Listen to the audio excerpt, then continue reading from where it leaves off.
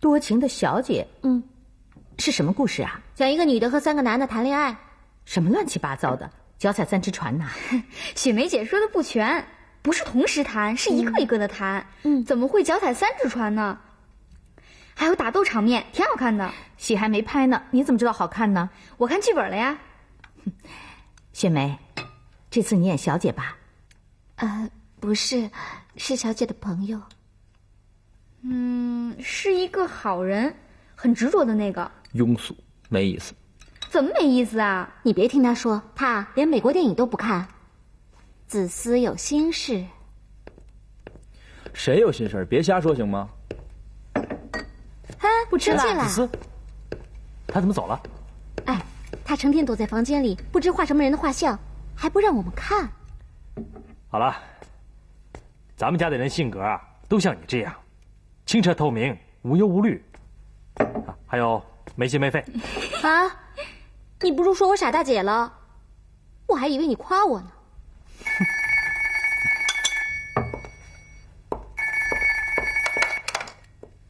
喂，是成公馆，哪位？是许小姐啊。四表哥，你的。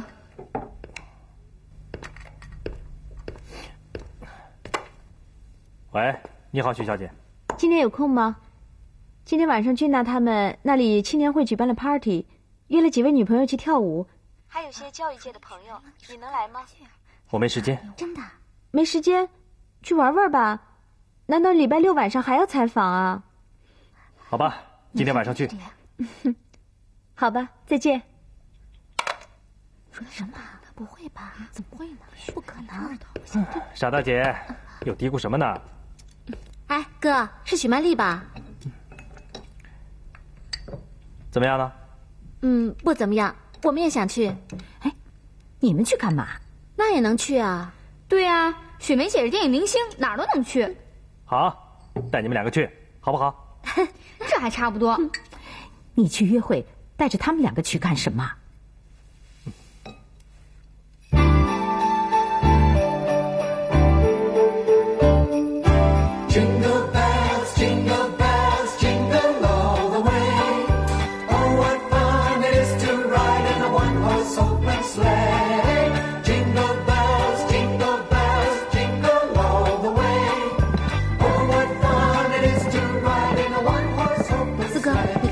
有不少学校的老师，还有方先生的朋友呢。方先生？君娜的上司方国维。这是方国维主办的吗？我也不太清楚，好像是方先生和教育局一起办的乡村学校的募捐活动，君娜比较清楚。乡村的学校？四哥，走啊，走吧。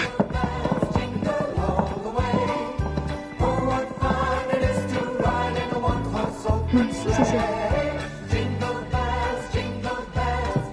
我过去一下。四哥，不要坐着嘛，咱们去跳舞吧。你们去跳吧。走走。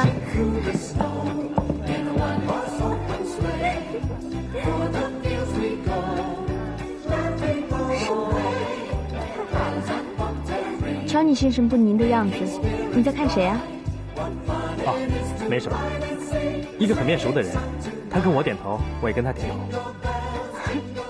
原来这样子，我还以为是你的旧情人呢。什么呀？看你暴露了，这旧情人的魔力还真大呀，看把你吓的。好啊，你给我开这种玩笑，小心我罚你。罚我？请你喝酒吗？不，拒绝你的邀请。哦，那太残酷了吧！我只是开个玩笑罢了。这种玩笑我不欣赏。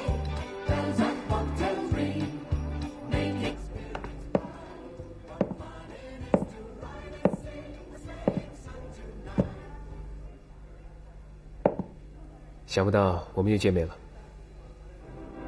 是啊，我也没想到。你还是和以前一样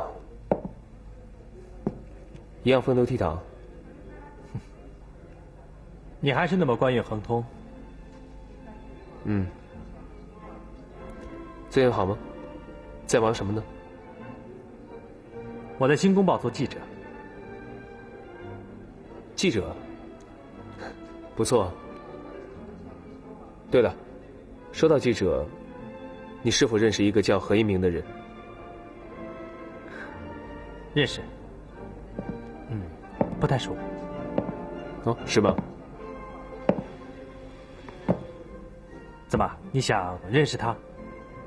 是啊，有机会，真想见见这个人。你为什么对何一鸣这么感兴趣啊？读过他几篇文章，我觉得他挺神秘的，而且我很佩服他的勇气。是关于日货的文章吧？没错。所以以后有机会的话，一定要帮我介绍啊。放心吧。不过这个人很怪，不太好交往的。是吗？你不是和他不熟吗？怎么知道这么多？我听说的。啊，既然是听说的话，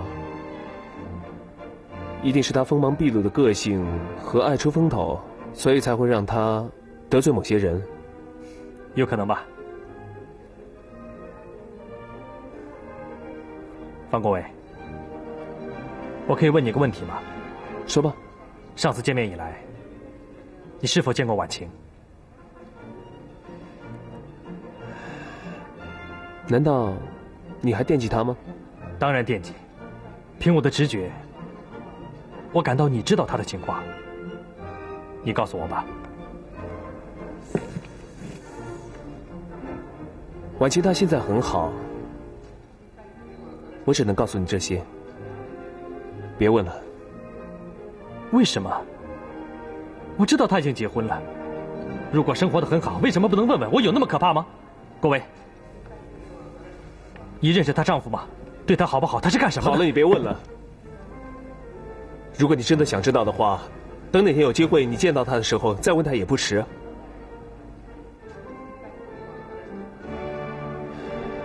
我只想提醒你一句，不要再去打扰他了。对不起，失陪。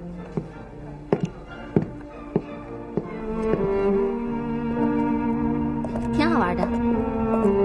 四表哥，四表哥，刚开始到哪儿去了？我还想让你陪我跳个舞呢，可是找不到你。我有我的事。别理他。哎，那个许曼丽舞跳得可真好，不愧是舞会皇后啊！你听谁说的？好多人说的，说她是交际花，舞会皇后。真的？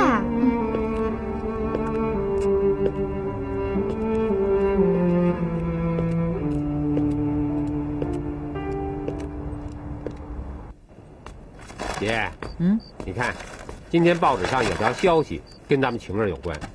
啊？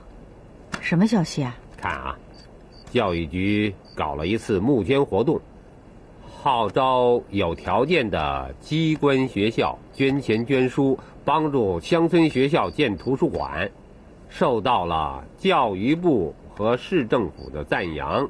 你看有关系吧？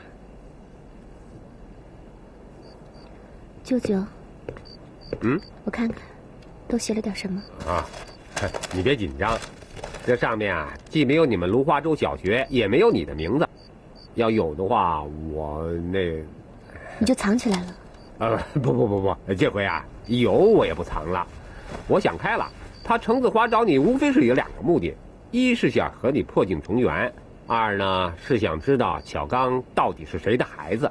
不会的，他根本就不知道我有小刚，他呀就是好奇心，想知道我现在在做什么，并不一定想破镜重圆。我看秦二说的对，他呀只不过是好奇心罢了。我看没那么简单，他说不定啊什么时候见过咱们一家人呢。他要是发现了小刚，他肯定会认定小刚是他的孩子，肯定会来找他。舅舅，你在编故事呢？你们都别瞎想了。就算退1万步，真的像您说的那样，我也不会把小刚给他的。董事长，哎，有什么好消息吗？早上许洪金先生派人打来电话，想约你见面谈谈。哦，他？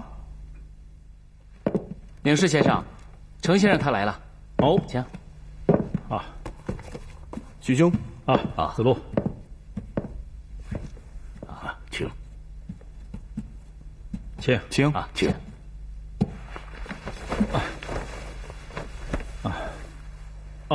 这位是程子路先生，这是高桥先生。初次见面，非常荣幸。你好，我姓高桥，高尚的高。这位是松本修师。高桥先生的中文说得很好嘛。哪里，只是点皮毛而已。中国的语言文字博大精深，以后还请程先生多多指教。不用客气。子路兄，最近生意还顺手吧？怎么，许兄不知道吗？我最近搞了几个大手笔。有日本朋友在，咱们就不说那么多了。许兄最近很忙，报上的消息倒是少了。我还是在商场拼搏，不过我觉得还是低调点好。程先生刚才说的大手笔，恐怕以浦东之举最为隆重吧。高桥先生，原来你知道啊？当然知道，而且我们很敬佩。生意场上的较量，就像两国交兵，我们这些将士自然是各为其主，但是即使是两军阵前相见，而英雄惺惺相惜的也比比皆是。英雄相惜，那可都是悲剧啊！到了最后，总要杀个你死我活的。生意场毕竟不是战场，这还可以寻求另外一种方法。我看，就像日中两国风行的围棋，搏杀之中，寻找共存共活的希望。共存共活？高桥先生可是围棋高手，子路有没有兴趣和他杀一盘？不了，已经很久没下技艺生疏了。程子路先生的父亲也是我的恩师，在围棋上可是技艺高超啊。程老先生也精于棋道，那想必程先生一定不会落俗啊。哪天一定上门请教。好，改天去我们家，我给你们准备好棋和香茶，让你们好好较量一番，怎么样？好。我们在棋道中搏杀，在生意中共存共荣。来，对，来，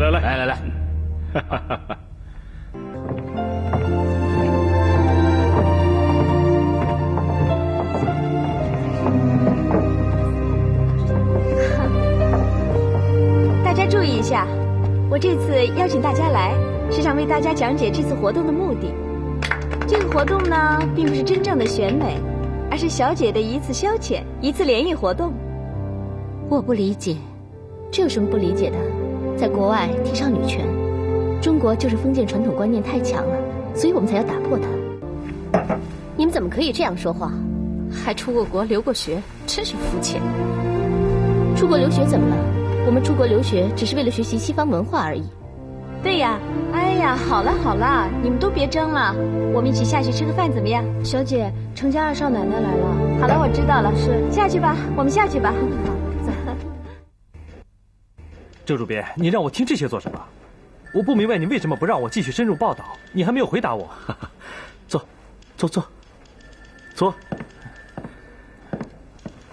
你听我说，据我所知，这次活动的举办人是行政院李秘书长的千金，叫李俊娜。我要你去采访一下。李俊娜我认识，采访她很方便的。可为什么呢？放着这边这么大的新闻不去采访，去采访什么名媛时装展示会，你不觉得怪吗？我也没说我不怪。可上海现在只有2件事情，大部分人都在关心，一个就是你对日商的采访，另一个就是名媛名流时装展示会。周主编，你打什么哑谜啊？我问你，为什么我的报道还没有了结，事情还没有结束，森伦公司也……这就是新闻界在夹缝中求生存的奥妙。森伦公司事件在新公报的坚持报道下，取得了这样的结果，已经是新闻的胜利了。但报刊毕竟不能取代执法机构啊，我们既要有这个真实锐利的报道，也要有鸡零狗碎的花边呢，你明白吗？鸡零狗碎？好，我明白你的意思，不是要等政府的态度吗？我等，我是个守法的好公民。哎，总算明白了。我实话跟你说吧，这上面已经下命令了，让我们停一停。我们能继续干下去吗？小伙子，识时务者为俊杰，你懂吗？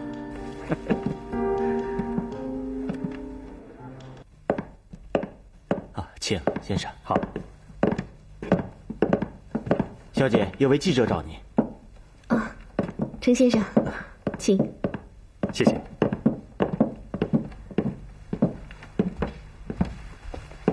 请。好，谢谢。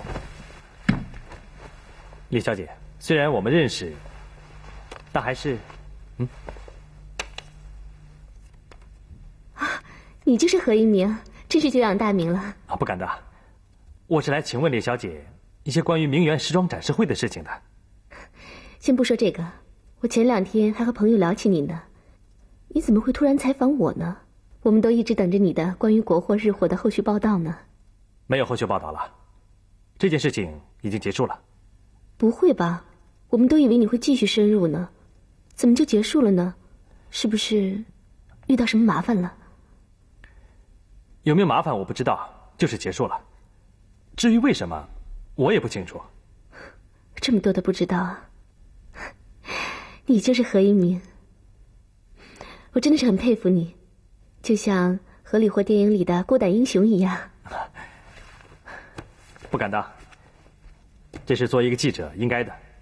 好了，我们开始采访吧，一共3个问题。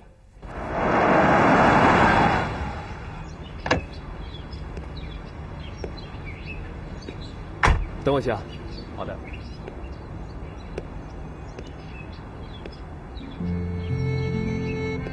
来，那这个呢是指甲花，又叫凤仙花，开出来的指甲花可以染指甲。来，给你，一会儿把它种在那边。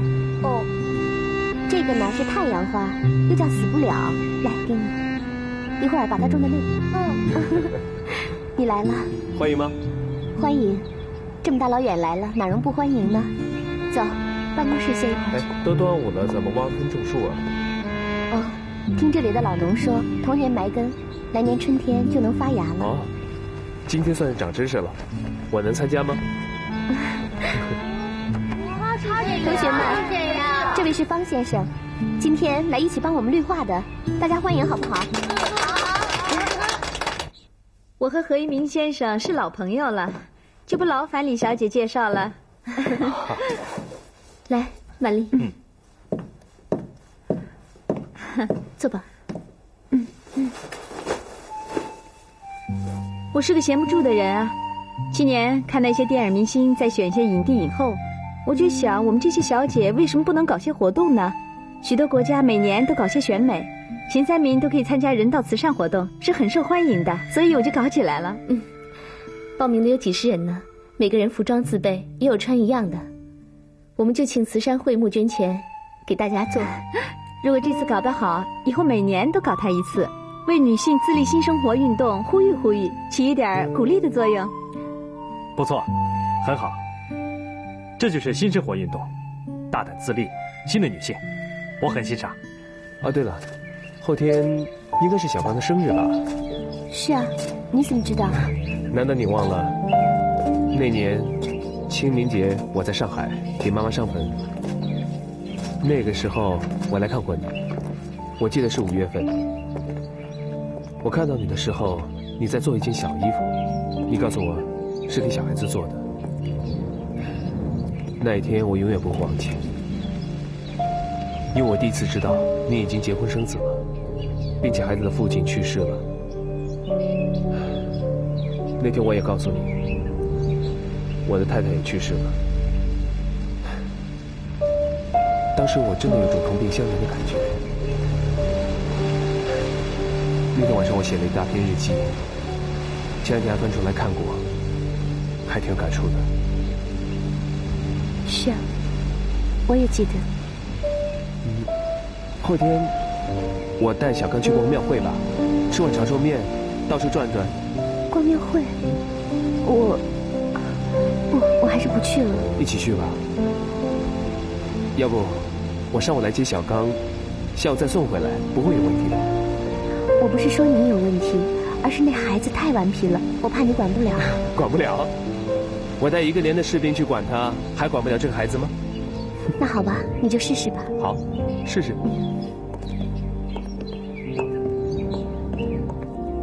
小刚，看叔叔的飞机飞得多高啊！妈妈，你快来看呀！妈妈，你快来看呀！来啊，快来看啊！来，飞喽！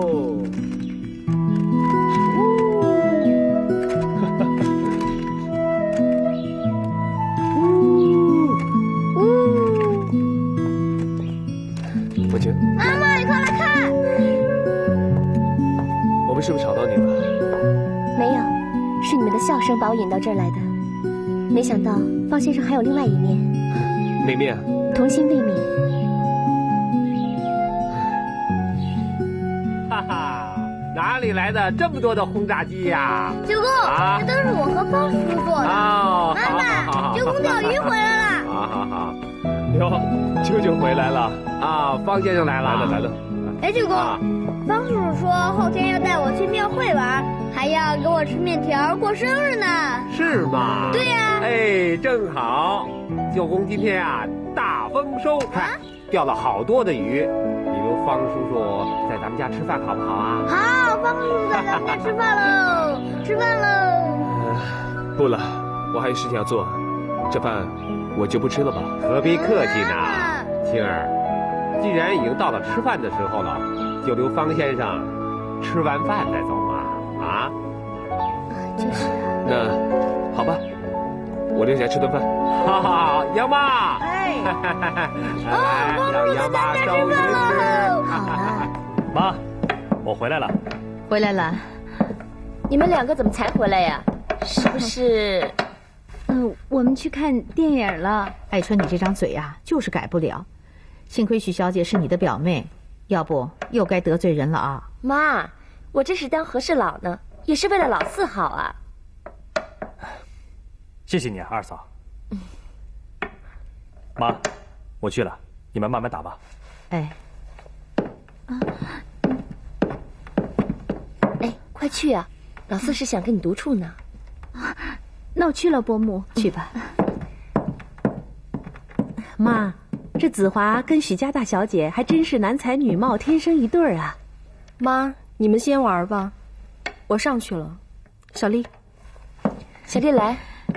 哎，看来这回呀，他们俩是真成了。妈，这回呀，您可得给我记一大功了。哼，忘不了你。来，八筒。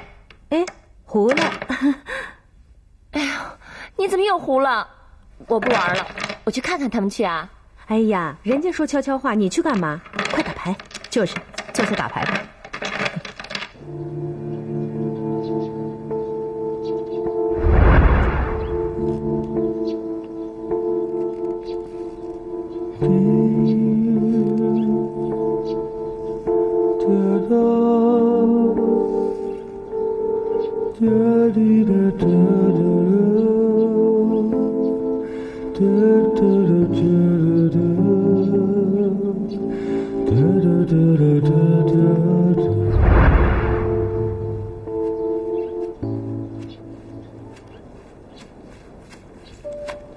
你们程家真了不起，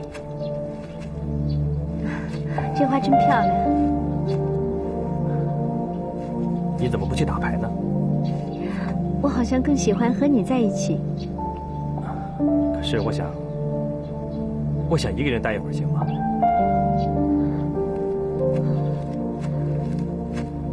哎，许小姐，他们3缺1，二嫂他们正等着你呢。那我去了。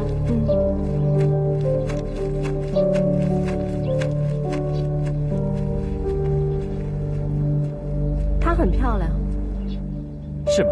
可是我不喜欢他。为什么呢？因为他的家庭，他的哥哥。你不觉得他很虚荣，很做作吗？其实他很简单。这么说，你是真爱上他了？我不知道，可妈很喜欢他。那你就屈从了。我不知道，我真的不知道该怎么办。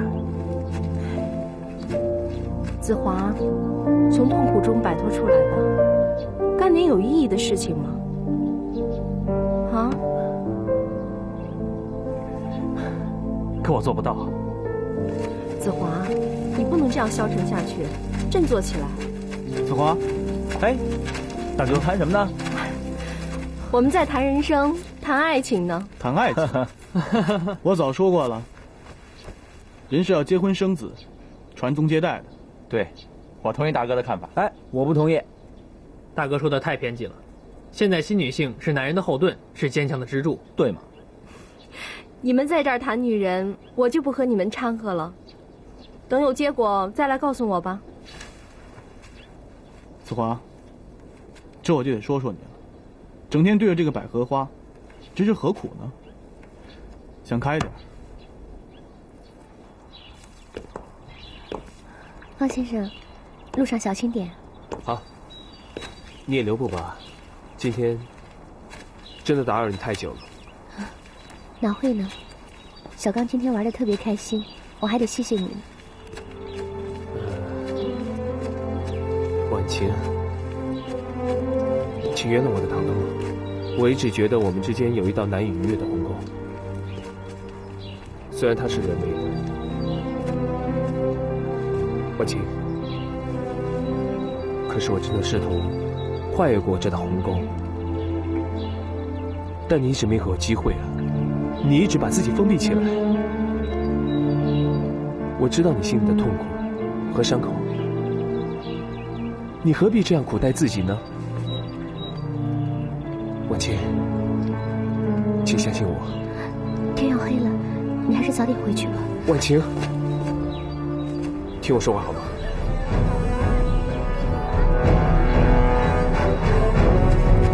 舅舅，坚持住！舅舅，哎，他怎么了？挂号了没有？医生，您给他检查一下吧，救人要紧。我现在就去挂号啊。医生，你看看他得了什么病啊？好好。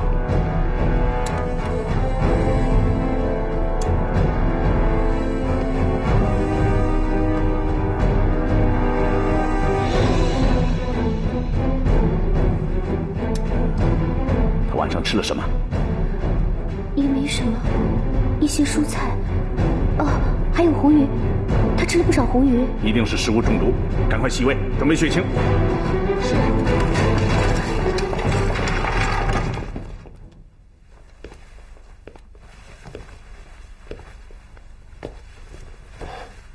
来，谢谢。嘘，我们外边说吧。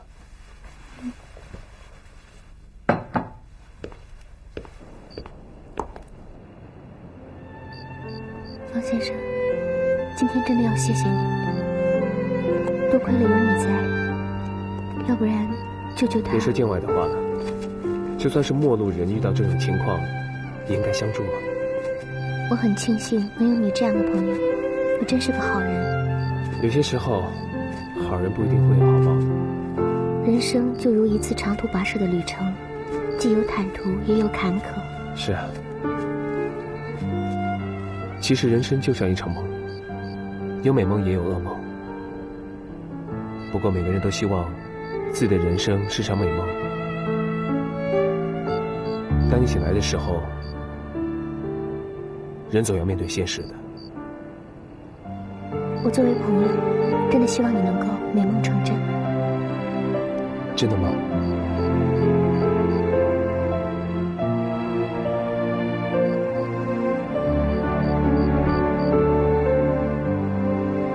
你看今天的月色多美啊！是啊，繁星点点，皓月当空，乌云永远遮不住它们的光辉。生命亦是如此。我相信世间万物不会永远一成不变，事业是如此，感情也是如此。你说呢？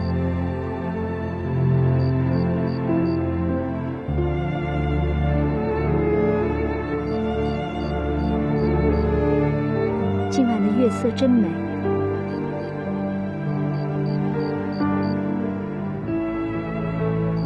月亮和人的距离为什么这么遥远呢？是啊，正因为有了距离，人才会珍惜。你说对吗？是吗？就像我们之间的距离呀。你也懂得珍惜啊？不是吗？我很珍惜我们在一起的每一刻。子华，我真的想为你做一切，只要你需要啊。我知道。太晚了吧？我送你回去吧。嗯。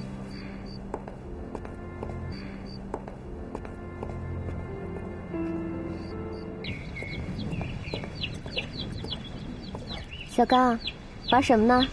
妈妈，你看这小鸭多好玩啊！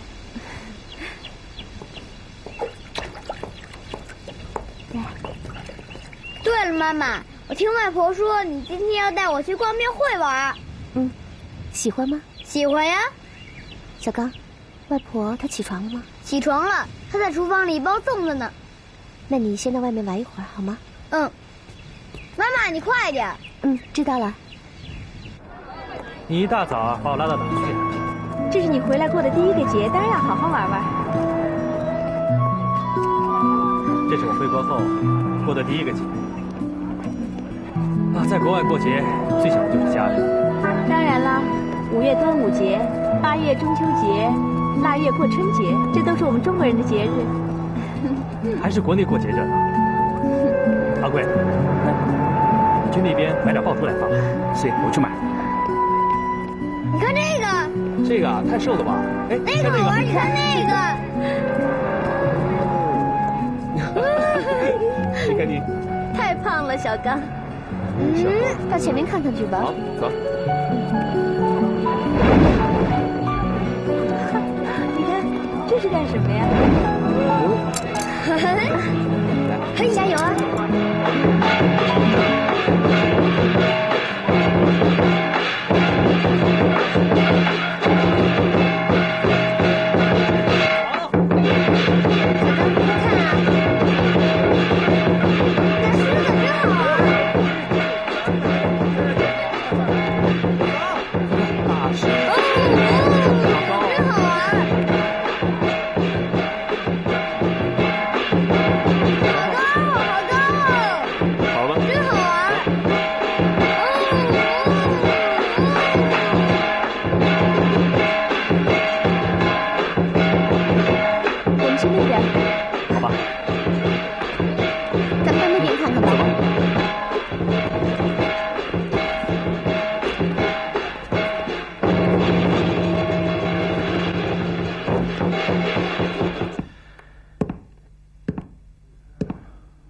两位下的怎么样啊？谁胜谁负啊？啊！哈哈哈哈！哎呀，两位还在中盘搏杀呀！哈哈哈！程先生的棋力果然厉害。我看，我不见得有什么便宜。哈哈，看来高桥君轻敌了。子路的棋风看似平淡，但是为中盘做足了铺垫，这一点很像程老先生啊。是啊，父亲的棋艺就是重中盘，不过我学艺不精，到了收官的时候还不定有多少漏呢。要不然两位就把棋封在这儿，啊，稍微休息会儿，先去用晚餐，之后再来搏杀，怎么样啊？哦，晚餐就不用了。改天再来打扰吧。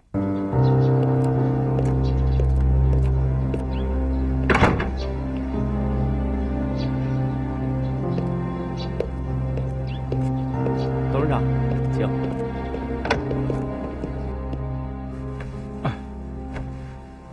高桥君，你看子路的棋艺如何呀？思路清楚，中规中矩，欠一点点才气，而且心太软，手筋不硬，有些好大喜功，虚张声势。哼，你这哪像是在讲棋呀，倒像是在讲人的性格。棋品如人品啊，难怪高桥君非要和他下盘棋不可，原来是想探探他的性格呀。子路这个人心思很重，不大容易了解，加上他对日本人的敌意，从一盘棋里看出来的比跟他谈上10次都多。那你看今天他能来，是不是说明他对日本的敌意并不那么深？并不见得，他也许也想通过观棋而知人吧。不过通过这2次见面，我想还是有机会。你想想，我们目前最大的麻烦是什么？最大的麻烦就是大石滩码头啊。也许它是解决危机的良策。怎么讲？你想啊，交通部为什么要提高大石滩码头的租金？因为森龙公司是日本公司，交通部把租金提高到1年40万，这明显是我们不能接受的。对呀，交通部开出天价，分明是想阻止森龙公司续租。现在如果让一家中国的航运公司续租的话，我明白了。那么这样，我们先占着码头，坚决不搬出去，然后叫程子路出面。对极了。不过交通部官员的事情还要继续联系。这我知道，我们正在寻找机会，准备通过交通部驻上海专员，争取接洽到交通部上层。好，你的关系人可靠吗？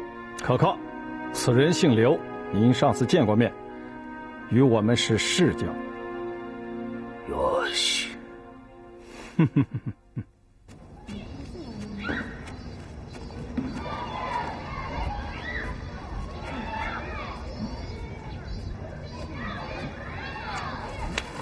哎呀，在这儿多清静呢。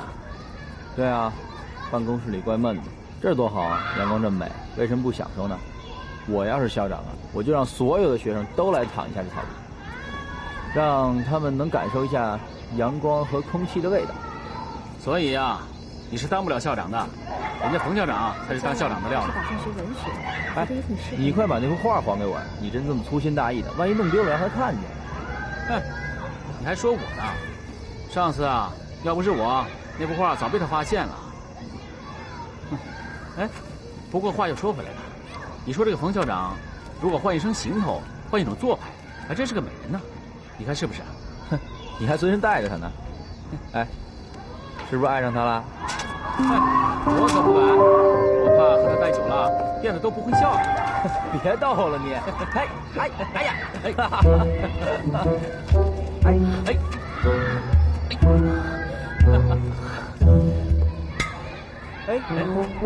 画呢？怎么不见了？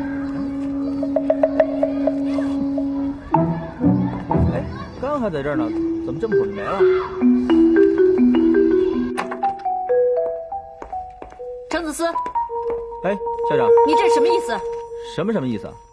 你自己看吧。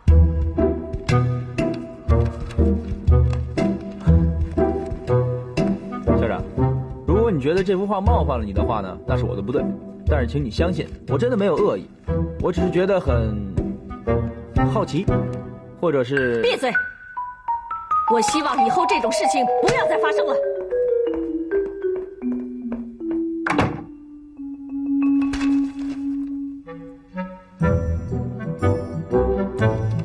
或者是觉得你很漂亮。